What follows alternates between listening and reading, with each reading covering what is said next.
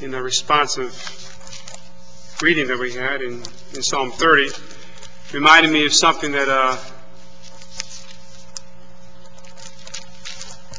Hannah was experiencing, the lady with whom we're going to be discussing this morning. Weeping may endure for the night, but joy cometh in the morning. That's Psalm 30, verse 5, and also in Psalm 30, verse 8, I cried unto the Lord, and unto the Lord I made my supplication. And certainly this is what Hannah was doing. Hannah was a lady who lived over 3,000 years ago, but yet we have this account recorded for us today in God's Word, as well as many other events that have been recorded in the Scripture.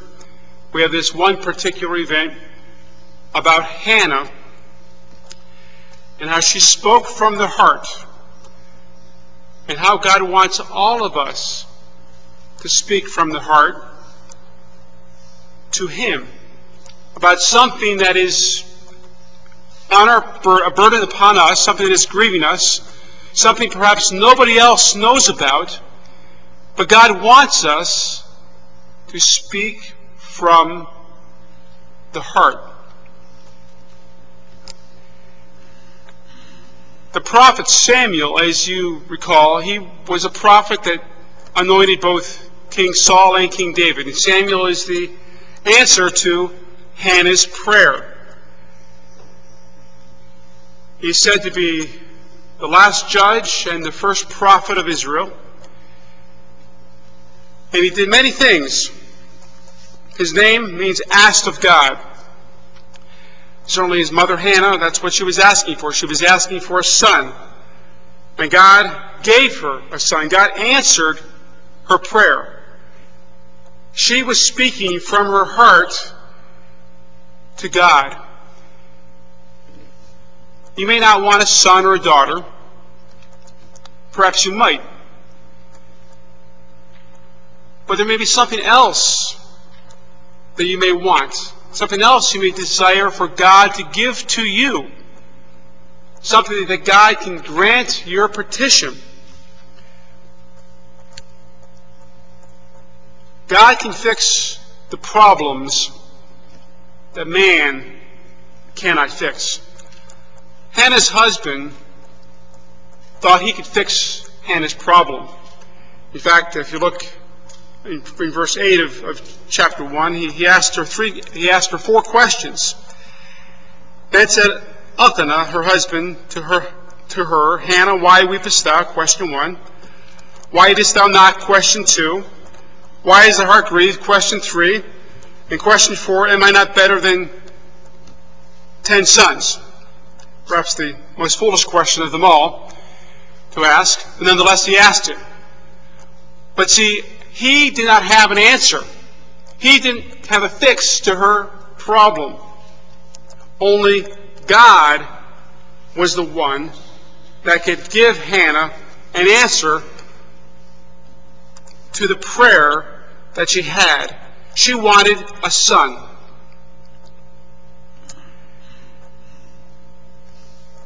And Hannah was in the temple,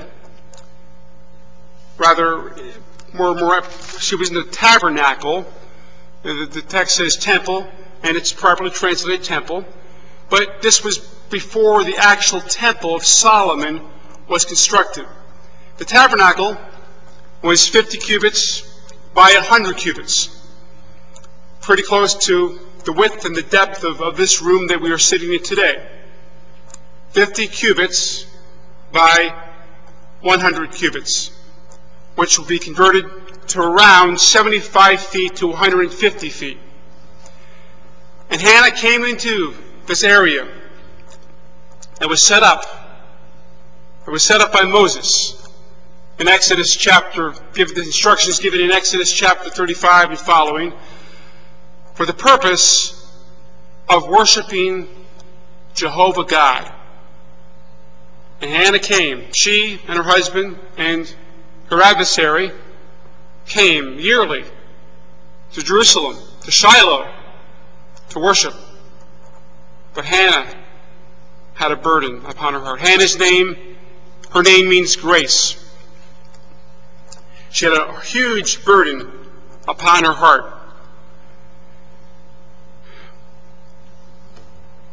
When we think of our spiritual members, our physical members, quite often we are thinking of our external members, our hands, our ears, our feet, our eyes, our mouth. But also, we have to think of our internal members, our heart, our mind, our spirit, our soul. And there's other members we have. Things that control our whole body. Things we don't even know that are operating are part of our members. And we are to yield our members to God. And we have a choice today to either have our members yield to uncleanness, unto iniquity, or righteousness unto holiness. Hannah yielded her heart to God. She was speaking from her heart. And today we must understand that our whole persona, our exterior and our interior, must be yielded to God. In the book of Romans, the Apostle Paul wrote to that first century church in Romans chapter 6.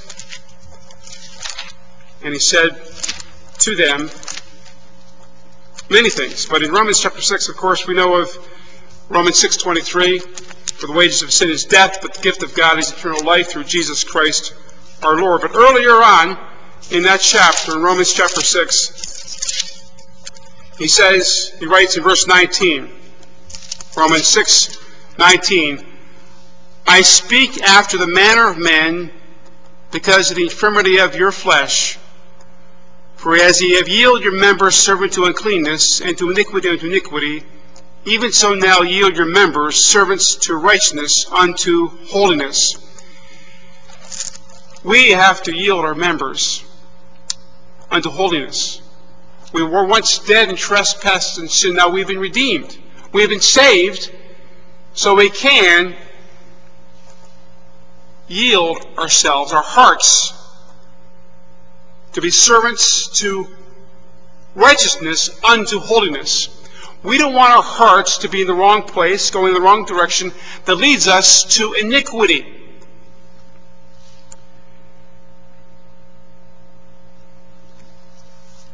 In verse 12 of 1 Samuel, we see that Hannah is continuing her prayer. Verse 12 of 1 Samuel, chapter 1, and it came to pass, as she continued praying before the Lord, that Eli marked her mouth. Now, earlier on in this chapter, going back to verse 9, we see that Eli is there. He's sitting by a post of the temple of the Lord. And as I mentioned earlier, the temple, the tabernacle at that time, was 50 cubits by 100 cubits. And every 5 cubits, there would be a pillar, a post of, I think, close to 7.5 feet, or 5 cubits. Every 5 cubits, there would be a post that was 5 cubits high, encompassing the entire tabernacle. And Eli was by one of these posts, and he was watching Hannah. He saw Hannah praying.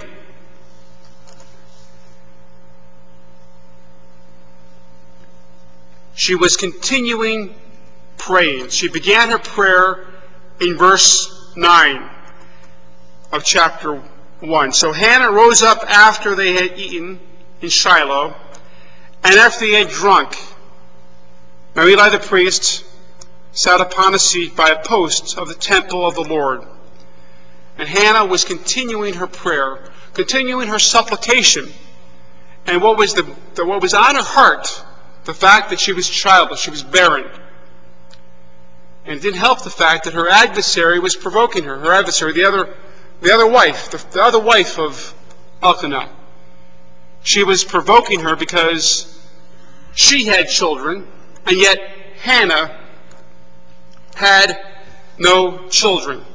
The condition of somebody's heart is very important. It directs us. It directs us and leads us in how we behave and how we act each and every day. Our heart will direct us to do what is right or what is wrong. Prior to the flood, the condition of man's heart was evil, it was wicked, and that's why God sent judgment upon the earth. In Genesis chapter 6, we're reminded from the scripture of this condition prior to in the days of Noah, Genesis chapter 6 and verse 5. And God, that's Jehovah God, if you notice there, God is in all capital letters, capital G, capital O, capital G, capital O, capital D. And God saw the wickedness of man was great in the earth, and that every imagination of the thoughts of his heart was only evil continually. The imagination is the heart of the time of pride during Noah's day. It was evil continually. Now, we don't want to have wicked imaginations. We should have righteous thoughts, holy thoughts. That should be our goal. We should cleanse ourselves from wicked thinking. We must be directed to holy thinking and holy living. Our heart must be pure, must be clean.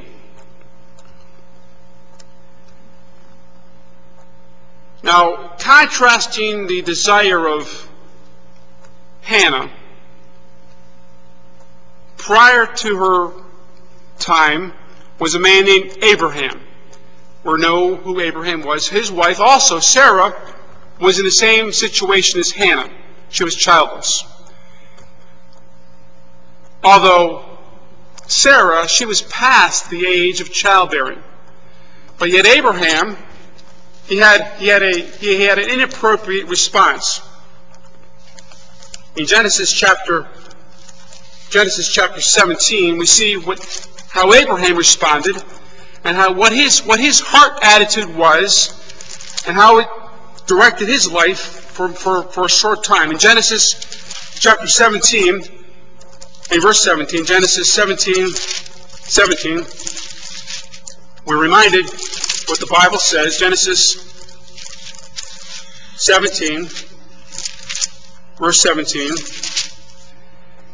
Then Abraham fell upon his face and laughed and said, in his heart shall a child be born unto him that is 100 years old, and shall Sarah that is 90 years old bear? So he said this in his heart. And his heart was controlling the way he behaved. His heart was controlling his response to God. We don't want to respond to God, a promise of God, in a negative way. We want to accept the promises of God. We must accept the promises of God by faith. During the time the tabernacle was constructed, in Exodus chapter 35, the people responded to the building and constructing of that tabernacle with a proper heart. In Exodus chapter 35, verse 29, the Bible says, the children of Israel brought a willing offering unto the Lord, every man and woman whose heart made them willing to bring for all manner of the work which the Lord had commanded to be made by the hand of Moses. Hannah, she continued to pray. She wanted to have the burden of her heart answered and responded to by God. Hannah continued praying. She didn't stop.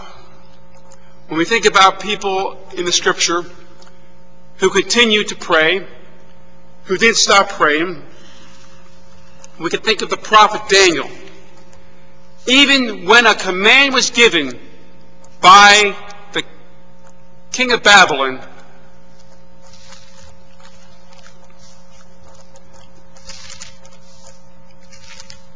by the king of Media and Persia not to pray, he still prayed.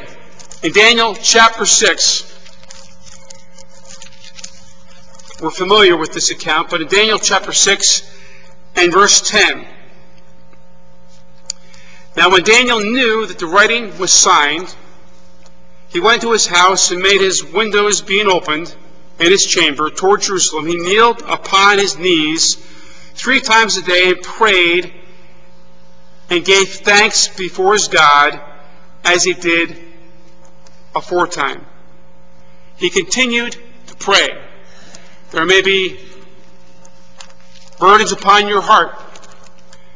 There may be certain specific prayer requests that you have. Continue to pray. Even if a command, a law is issued that says not to, you still continue to pray. Hannah was praying. She was praying specifically for a child. What is your specific request that you might have? There may be something that you can't put into words. There may be something that you can't explain what you need or what you want. But pray. Ask the Lord to give you understanding. Ask the Lord to grant you that desire that you have. If it is according to His will, He will grant it to you in time. Later on in the New Testament, in the first century church, in Acts chapter 3, in verse 1, we see again prayer being mentioned. In Acts chapter 3,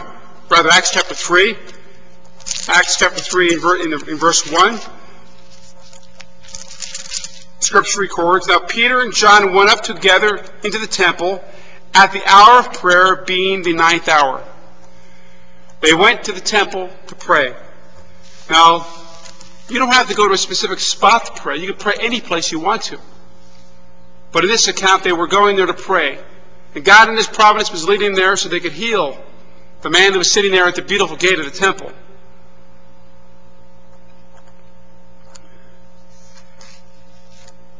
The Bible tells us in 1 Thessalonians that we are to pray without ceasing. 1 Thessalonians 5:17.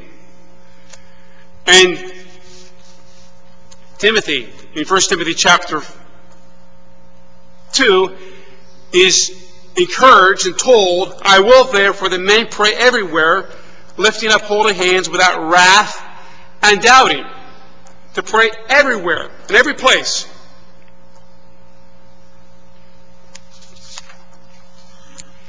Hannah was praying. She had a specific request. She was speaking from the heart.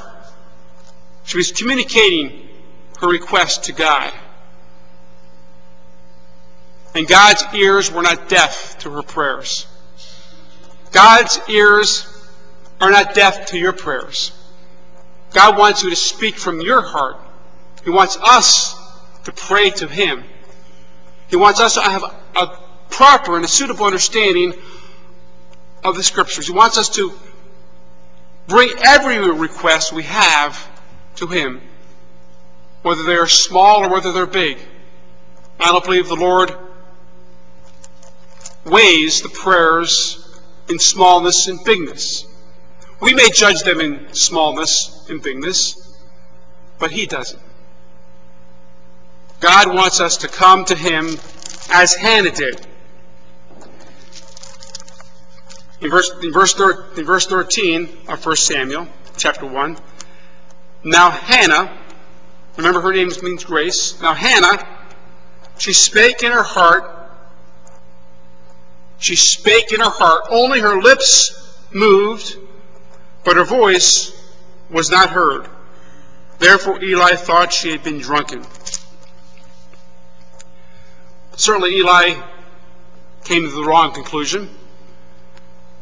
She was speaking in her heart. Perhaps her mouth was moving, but no words were coming out of her mouth. So he thought that she was intoxicated. But the Scripture tells us clearly in verse 13, she spake from the heart. She spake from the heart. In Deuteronomy chapter 6,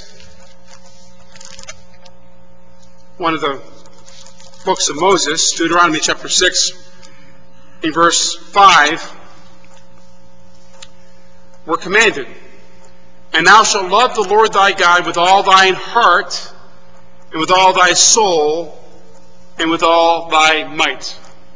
Heart, soul, and might. That's how we're to love the Lord our God, with our heart. Hannah was coming before Jehovah, coming before God, and she was bringing her supplication. She was speaking in her heart. Idolatry prevents somebody from serving God. In Joshua chapter 24 and verse 23, Joshua 24 and verse 23, the Bible states, "Now therefore put away, said he, the strange gods which are among you, and incline your heart unto the Lord God of Israel." Putting away strange gods. It's odd, but yet real, that the children of Israel, some of them, had strange gods. Probably the same could be said for us today in the 21st century church.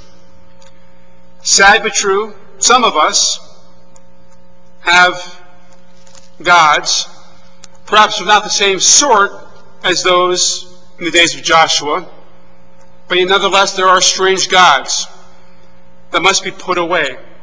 If we're going to speak to God from our heart, we must incline our heart into the Lord our God. And the strange gods that are among us must be put away. We cannot be holding on to those strange gods, because we're holding on to the world. We can't necessarily hold on to God at the same time. We have to either pick if we're going to serve God, we're going to serve Mammon. Who are we going to serve? Hannah, her heart was in tune with God. She wanted to have this specific request of hers answered. She was speaking to God from her heart. But yet Eli, sitting over there by one of the posts of the tabernacle, he thought that she was intoxicated. She had, perhaps from a distance, had the symptoms of somebody that was under the influence of alcohol. But yet, she wasn't. She was not. David says in Psalm 25:1, "Unto thee, O Lord, do I lift up my soul." Many psalms are records of the prayer and the supplications that David has, of David lifting up his heart, lifting up his soul, asking God for deliverance from something. And surely Hannah, she spake in her heart to the Lord, but was lifting up her soul. Sometimes we do not know how to pray or what to pray. But turning back to the book of Romans again, Romans chapter 8, verse 26, the Bible tells us that we have a comforter. It reminds us that we are indwelt by the Holy Spirit. Romans chapter 8, verse 26. "Likewise, the Spirit also helpeth our infirmities. For we know not what should we pray, for as we ought, but the Spirit itself maketh intercession for us with groanings which cannot be uttered." The Spirit helpeth our infirmities with groanings which cannot be uttered.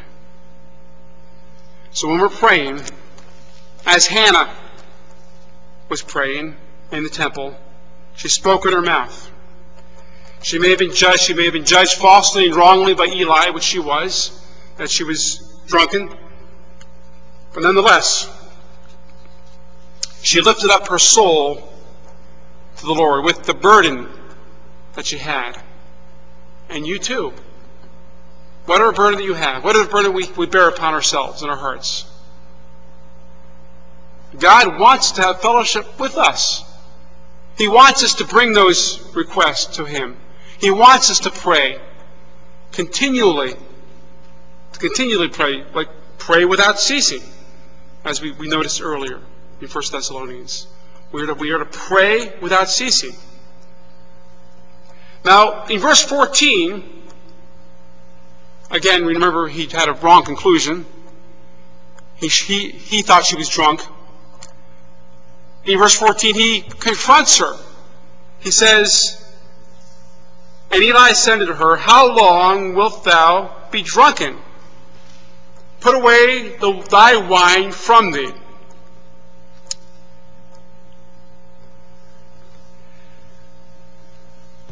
Now, clearly, it's wrong to be drunken. It's wrong to have anything to do with any sort of alcohol, any sort of illegal substance that's going to harm your body. But this wasn't the case with Hannah. She was grieved. She was sorrowful. She was praying to the Lord with her heart. She was speaking unto the Lord with her heart.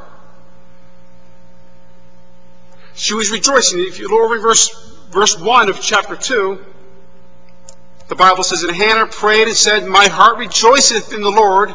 Mine horror is exalted in the Lord. My mouth is enlarged over mine enemies, because I rejoice in thy salvation."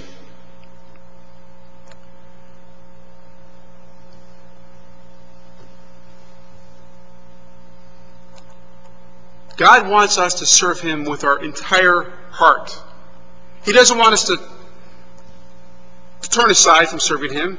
You know, later on in 1 Samuel chapter 12, 1 Samuel chapter 12, He wants us to continue to follow and to serve and to do what He desires for us to do.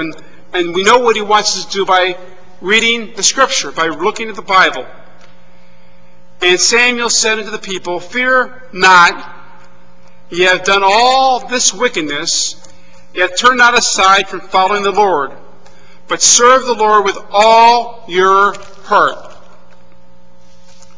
Are you serving the Lord? Are we serving the Lord with all our heart? Is there something that's some sin, some iniquity, some transgression that's stopping the fellowship that we have, preventing us to fellowship with God? God wants us to fellowship with Him. God wants us to pray. God wants us to have the fellowship with other believers, but also fellowship with Him. God sees our heart. When David was selected to be king, the second king of Israel, in 1 Samuel chapter 16, God told Samuel, of course Samuel was perhaps looking on the outside, which quite often we do the same thing, but God is not one that looks on the outside. God is one that looks at the heart. God is the one that can see the heart. In 1 Samuel 16 and verse 7, "But the Lord said unto Samuel, Look not on his countenance, or in the height of his stature, because I have refused him. For the Lord seeth not as man seeth, for man looketh on the outward appearance, but the Lord looketh on the heart." Don't be deceived upon what's on the outside. God wants us to speak from the heart. God wants our hearts to be pure. Like Hannah, He wants us to come, and He wants us to bring our supplications before Him. Now, Hannah's response to Eli's charge. Verse 15. And Hannah answered and said, No, my Lord, I am a woman of a sorrowful spirit. I have drunk neither wine nor strong drink, for I have poured out my soul before the Lord. All of us have the ability to pour out our souls before the Lord. We could do it for ourselves, or we may be able to do it for somebody else in intercessory prayer. We may not be able to go someplace to be an encouragement to somebody for whatever reason, but we can pray for them. We can pour out our souls for them in prayer. Hannah was a woman of a sorrowful spirit. She was greatly grieved because she had no son, nor at the time any daughter. And she told Eli plainly, I have drunken neither wine nor strong drink, which is a good thing. People today in our culture, in our society, they should avoid wine or strong drink. It's not very popular. Sadly, some people in certain types of circles of Christianity participate in drinking of wine and strong drink. We should put that far from us. It should not be part of our society. It should not be part of our culture as Bible-believing Christians. And Hannah says, I am not drinking wine nor strong drink, but I have poured out my soul before the Lord. Now, what are the meditations of your heart? What are the meditations of your heart? David, in Psalm 19, this was his desire.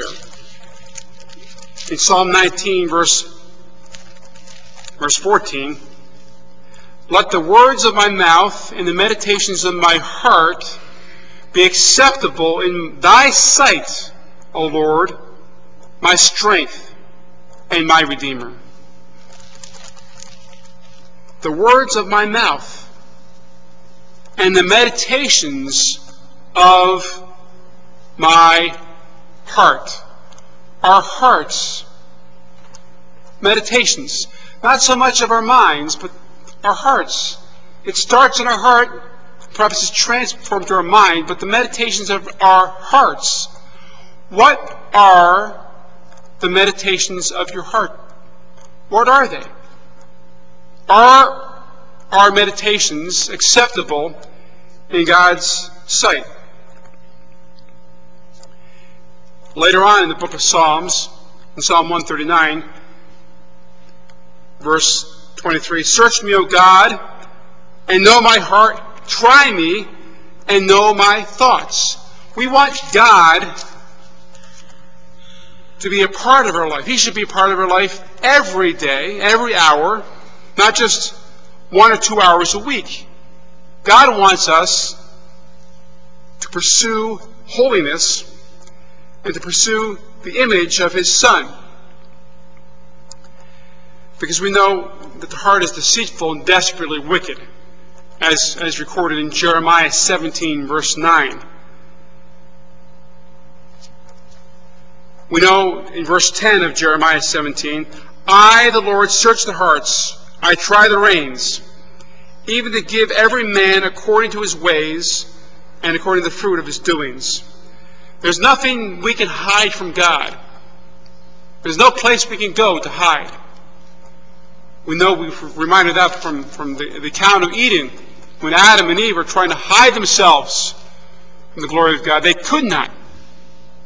They tried in vain. God wants our hearts to be pure, to be acceptable in His sight. Hannah was pouring out her spirit, pouring out her soul before the Lord. And in Psalm 142, in verses 2 and following, Psalm 142, We're reminded of how David poured out his complaint before the Lord. Psalm 142, in verses 2 and 3.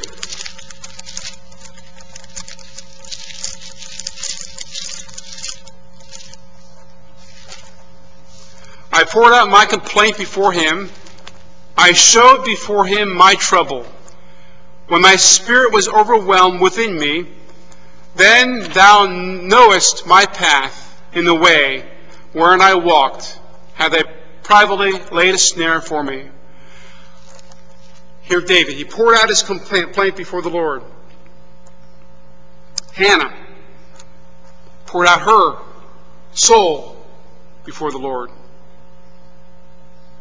And certainly, we can pour out our souls, our complaints, our specific prayer requests, pour them out before the Lord so that He, in time, can give an answer to us. In verse 16, Hannah's not finished responding to Eli's charge of her drunkenness or of her alleged drunkenness in giving the wine. She says in verse 16 of 1 Samuel, count not thine handmaid for a daughter of Belial, for out of the abundance of my complaints and grief have I spoken hitherto.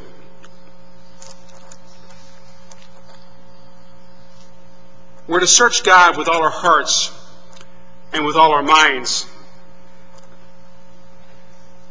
In Jeremiah 29, verse 13, and ye shall seek me and find me when ye shall search me with all your heart. Are you searching the Lord with all your heart today? Are we searching for Him? Are we looking for answers within His Word for questions that we have? Each of us are coming from different situations. We have different types of burdens upon our hearts. We have different stress, elements of levels of stress in our life, perhaps. But all those burdens, all that stress, all that could be taken away.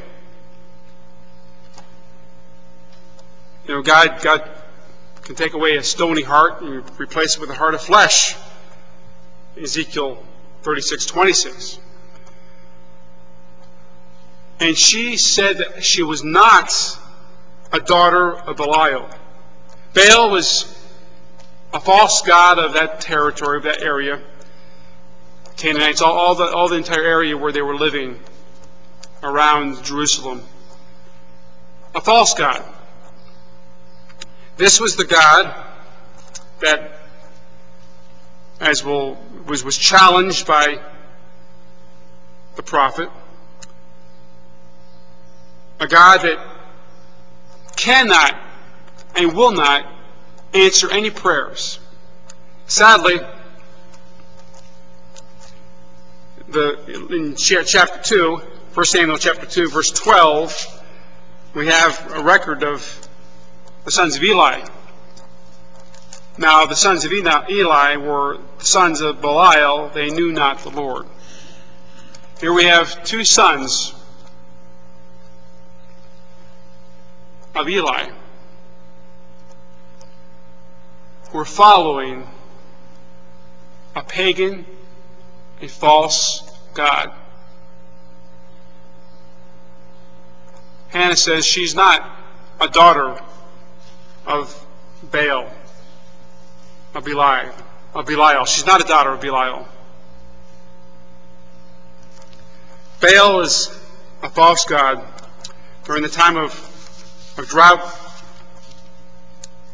in 1 Kings chapter 18, verse 19, 1 Kings 18, we have a confrontation with 400 prophets of Baal and one prophet of God. 1 Kings 18:19. Now therefore send and gather to me all Israel unto Mount Carmel, and the prophets of Baal 450, and the prophets of the groves 400 which did eat at Jezebel's table. So that's 450 plus 400, that's 850. So Ahab sent into all the children of Israel and gathered the prophets together unto Mount Carmel. Elijah came unto the people and said, How long halt ye between two opinions? If the Lord be God, follow him. But if Baal, then follow him. And the people answered him not a word. And we'll see, God gives a tremendous victory by answering the prayer of Elijah. The prophet Baal did not answer the prayers of his prophets. We serve a true and a living God. We don't serve a dead God. Again, as we mentioned earlier, there's not perhaps a same type of God that people today are serving or following. But nonetheless, it's a God. It's something that's taking place of the one true God, something that's being put above the God of Israel, put above our Redeemer, Lord Jesus Christ. Anything that takes a place or is a substitute for God is an idol. But in the case of Hannah, she said she was not a daughter of Belial. She was not a daughter of Belial, but she said, out of the abundance of my complaint and grief have I spoken hitherto. She was bringing her burdens before the Lord. And God wants us to bring our burdens to him as well. We want to, in the book of Joel chapter 2, and verse 13, the Bible says, Rend your hearts and not your garments, and turn to the Lord your God, for he is gracious and merciful, slow to anger, and of great kindness, and repenteth him of the evil. Here we have pending judgment that's coming upon Israel, and God encourages them to repent. Rending the garments is an outward thing. We rend the garment, and that's an outward sign. It's supposed to be an outward sign of an inward feeling. When people rent their clothes, rent their garments, it was to demonstrate the fact to everybody else around them that they were feeling sad and sorrowful on the inside. But the prophet Joel says, Rend your hearts and not your garments. Sometimes our hearts have to be corrected. The way we think about things, the way we observe things must be looked at, and our hearts must be changed.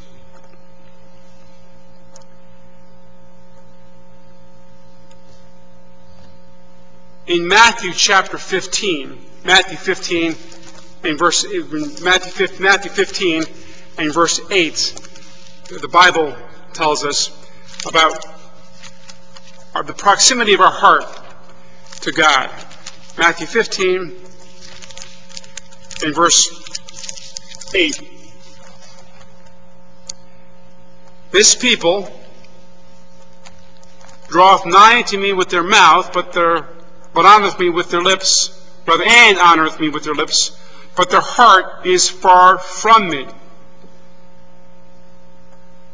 They were just doing lip service to God, and yet their heart was far from God.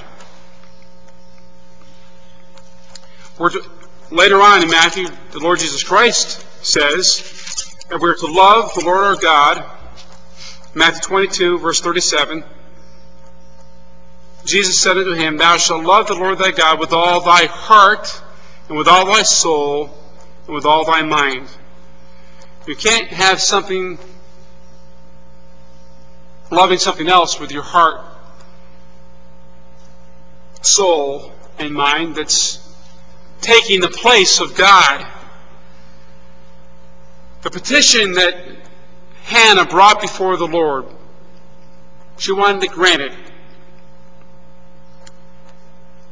And later on in chapter 1, verse 27 of 1 Samuel, we see that God, in verse 27, And there came a man of God unto Eli,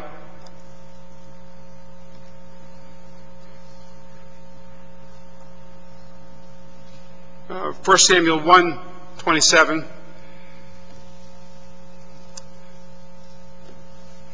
And there came a man of God to Eli and said to him, Thus saith the Lord, did I plainly appear unto the house of my father when they were in Egypt, in the Pharaoh's house? Okay, that's 2:27. That's 1 Samuel 2:27. But Samuel 1:27. For this child I prayed, and the Lord hath given me my petition which I asked of him. So the Lord answered the prayer of Hannah. She brought the petition to him.